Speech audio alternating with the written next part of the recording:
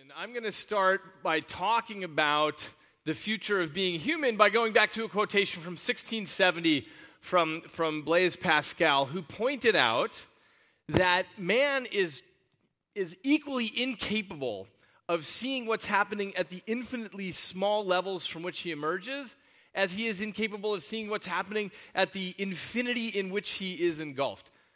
In other words, we're all trapped on this infinitely small strip between atoms and galaxies, and we don't really see most of what's happening in our reality. So that was 350 years ago, and the march of science has only made that worse. In the following sense, what we've realized is that we don't see most of what's happening at our own spatial scales. So let me give you an example of this. Take electromagnetic radiation that we call light, visible light. This bounces off of things and strikes photoreceptors in the back of our eyes, sends electrical signals to our brain, and we see. And so our whole world is, we're surrounded by this electromagnetic radiation that we love. But it turns out there's lots of electromagnetic radiation. We could call it all light, but the thing is that this little strip that we think of as the part we can see is 1/10 trillionth of what's going on out there. So right now, passing through your body is NPR and CNN and gamma rays and X-rays and microwaves, all kinds of things that are completely invisible to you, even though it's the same stuff. Now, why is it invisible to you? Because you don't have specialized biological receptors for picking up on it. So as far as you're concerned, it doesn't even exist.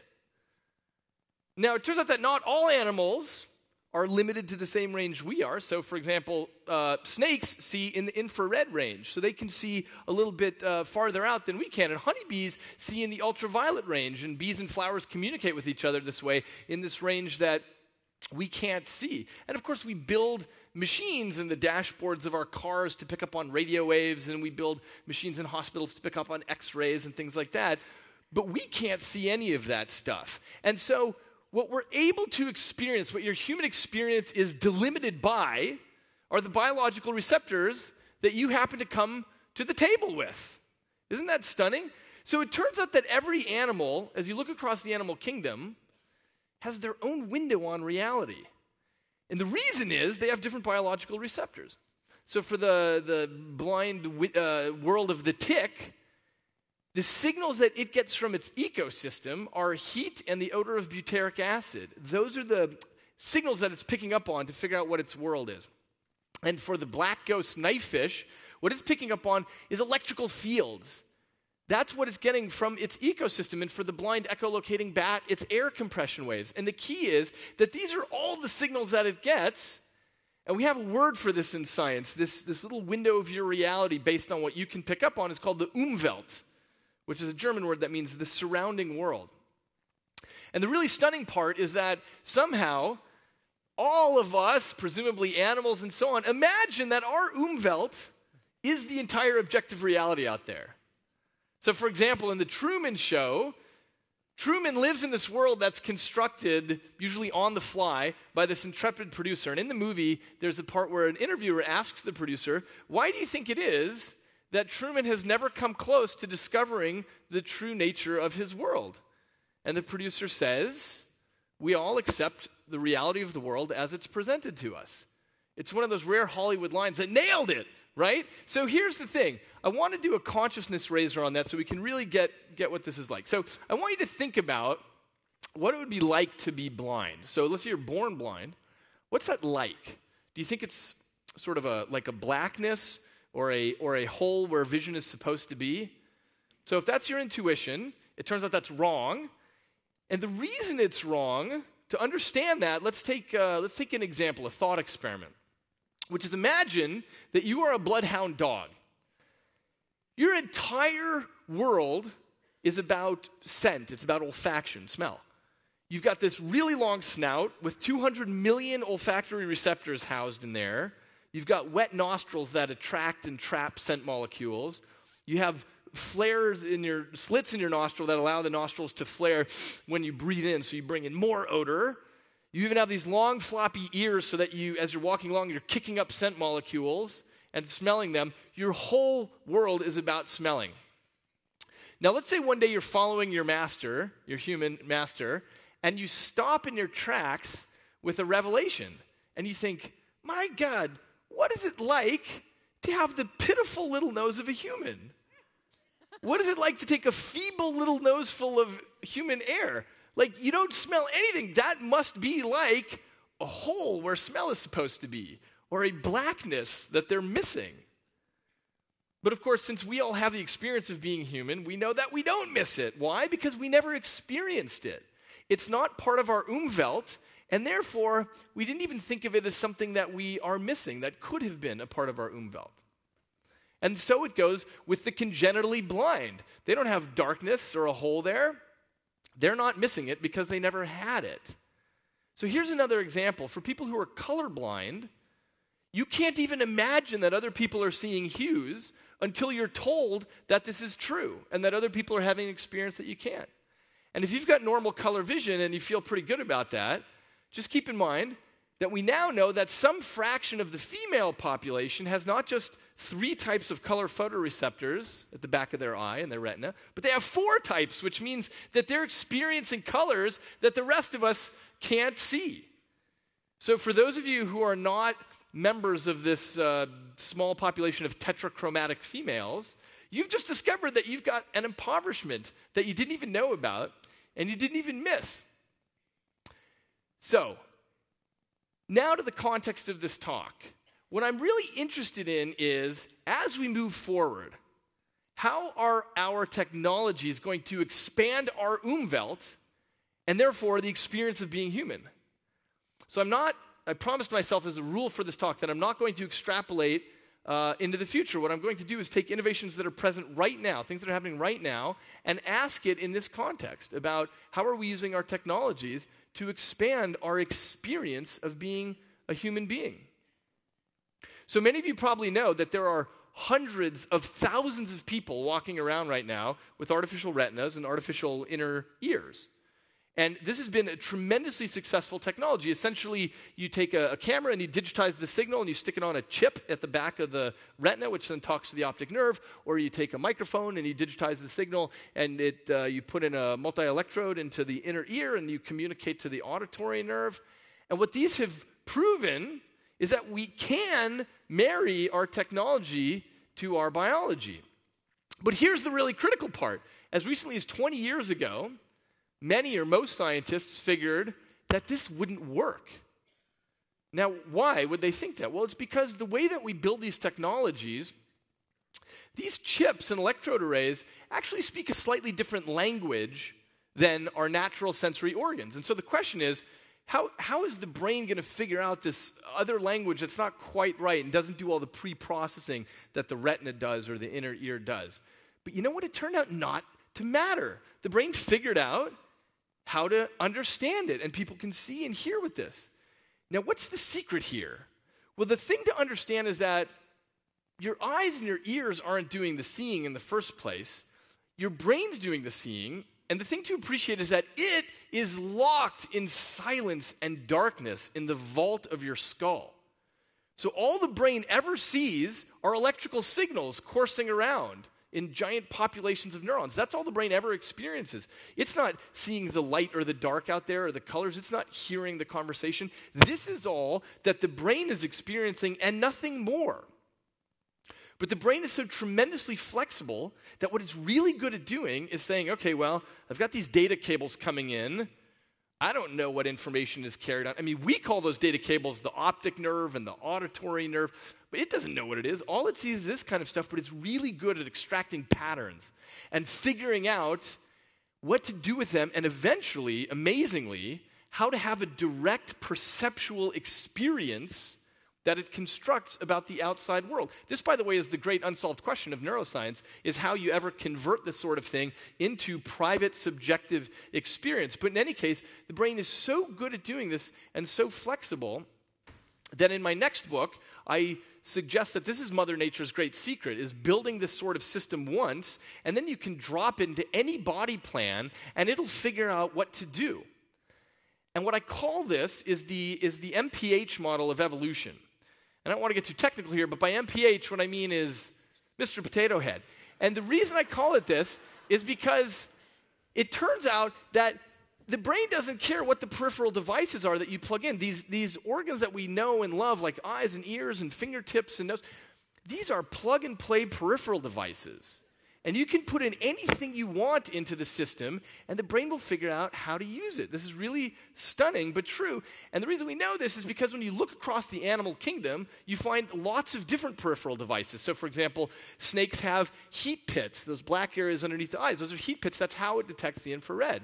The black ghost knifefish that I showed you has electrosensory organs all up and down its body, things that we don't have. That's what allows it to detect its Umwelt. This is an animal called the star-nosed mole. This thing in front of it is its nose, which is essentially made up of 20 fingers. And this mole burrows through dark tunnels and feels the world with its 20-fingered nose. That's a weird peripheral device to plug in, but it works just fine. So it turns out cows, as well as birds and insects, they have magnetite, which allows them to orient to the Earth's magnetic field. So because they have that, they're able to operate on it, whereas we don't, and so we're unaware of where the magnetic field is oriented. So what this means is the particular plug-and-play devices that you come to the table with, this is what shapes your reality. This is what allows you to experience your little section of the world here. And so the lesson that surfaces here is that there's nothing really special about these particular organs that we have. These are just what we've inherited from a long, complex evolutionary history. This is what we happen to come to the table with. But it's not necessarily what we have to stick with. And there's flexibility in the system. And this is what leads to the idea, and really I think the proof of principle for the Mr. Potato Head model, of sensory substitution. Which is, could you actually feed sensory information into unusual sensory channels, and would the brain figure it out? So this might sound crazy and speculative, but I want to point out that the first demonstration of this was published in Nature in 1969. So a scientist named Paul Bocchi-Rita took a camera, and he fed the video feed into grids of solenoids on the back of a dental chair. So you sit in the chair, and whatever passes in front of the camera gets poked into your back. And so if you put a face in front of the camera, then you feel that pattern in your back. And he sat blind people in the chair and had them experiment with this for a while. And it turned out that they got pretty good at being able to see or being able to report what they were seeing with their back. Okay, well, this has had a lot of incarnations since the late 60s. So here, for example, this is a version of it's called sonic glasses, where you convert the video stream into an auditory stream. So as things get closer and farther, it goes like that. And it sounds crazy at first when you put it on. It doesn't make any sense. After a while, you're able to walk around and not bump into things and so on. But after a few weeks, people actually have direct perceptual experience, essentially seeing. Here's another incarnation. This is the forehead version of it, where there's a small grid of tactors on your forehead, and it turns a video stream into feeling on your forehead. This is the most modern incarnation. It's called the brain port. It's an electrode grid that sits on your tongue. Why your tongue? Because it's got high resolution, got a lot of sensory receptors there, and you take the video feed and you convert it into what's happening on the tongue, and people come to see with the brain port. I mean, they actually report that it is vision. Now, I know that sounds crazy, but remember that all vision ever is electrical signals coming into your brain, and it doesn't matter the route by which they get there. Okay, so people can actually rock climb wearing the brain port, or they can toss a ball into a bucket. So it's a pretty amazing demonstration. And I think what sensory substitution shows us is this principle that the Mr. Potato Head theory is right, in that you can plug in anything you want here. Now, one of the projects my lab is doing along these lines is we want to use sensory substitution to solve the problem of deafness. And so I want to tell you about that project, and for that I'd like to introduce my graduate student, Scott Novich, who's spearheading this work for his thesis.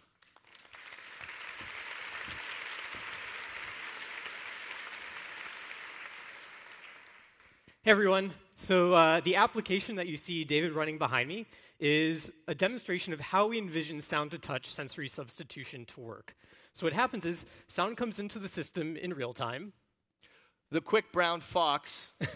It gets compressed and then mapped to some sort of wearable device, such as a vest. And this vest has an array of tactors on it, which could be little vibrational motors. And those vibrational motors here are represented by these black boxes, which light up according to how much they're being stimulated. Jumped over the lazy brown dog. Was that the, I don't, jumped over the dog, yeah, fine, yes. Right. I don't even know the expression. So we started working on the system a while back. We were building all sorts of complex electronics to make it happen. And then we had this epiphany. It's not 2008 anymore. We actually have all this technology right here in our pocket. So what I have here is an actual copy of the same application that's running. And not only that,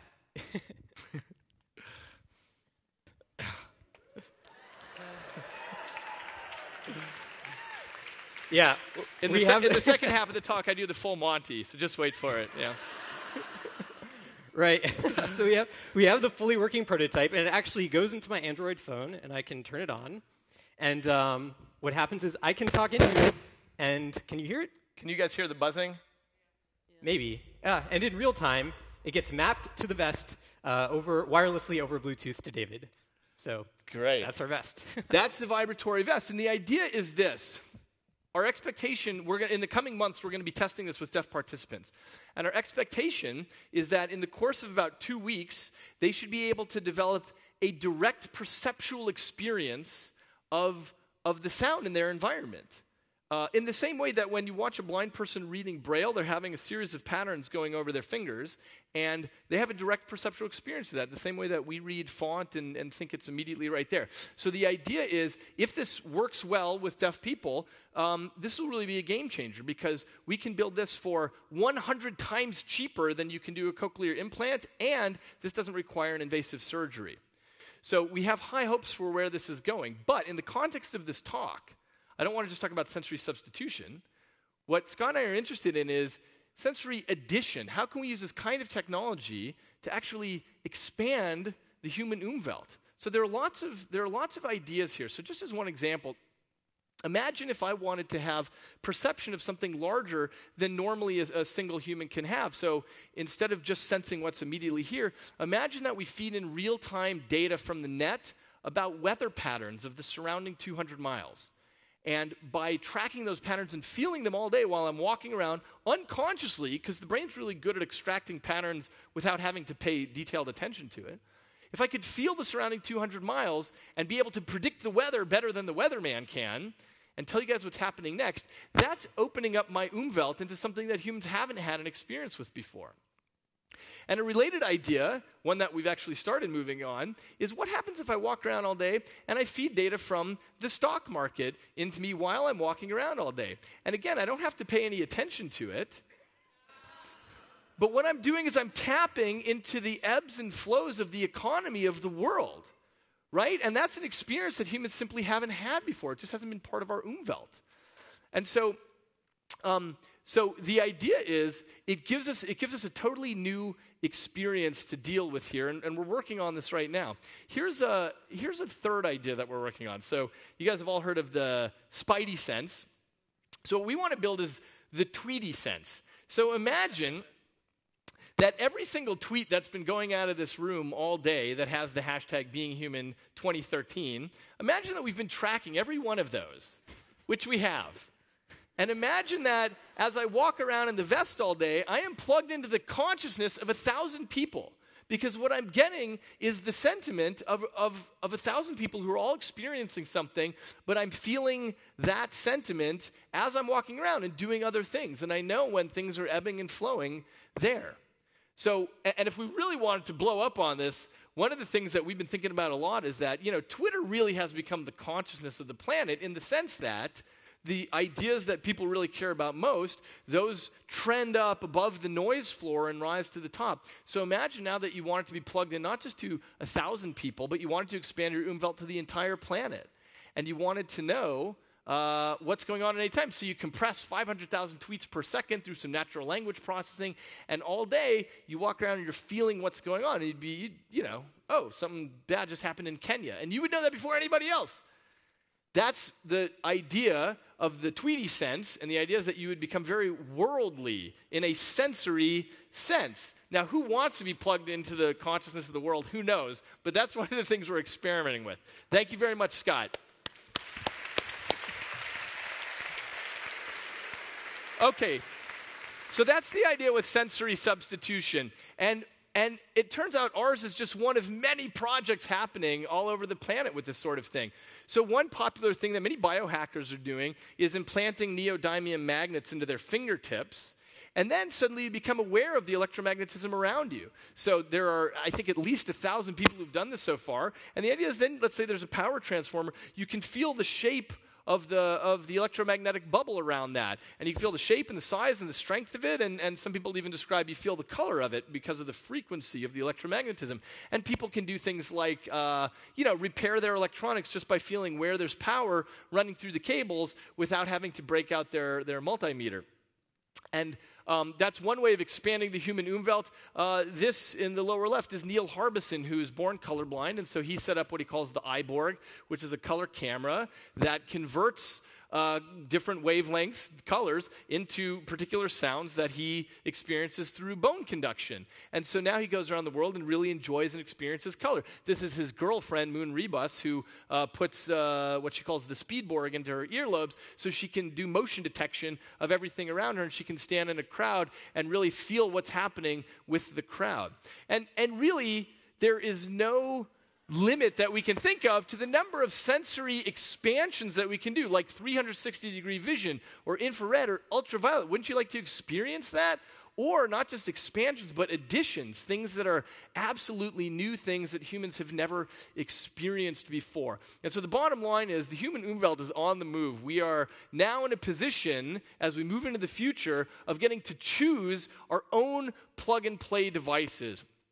And we're no longer a natural species in the sense that we don't have to wait for Mother Nature's sensory gifts on her time scales. But, nature, just like any good parent, has given us the tools that we need to go out and construct our own experiences.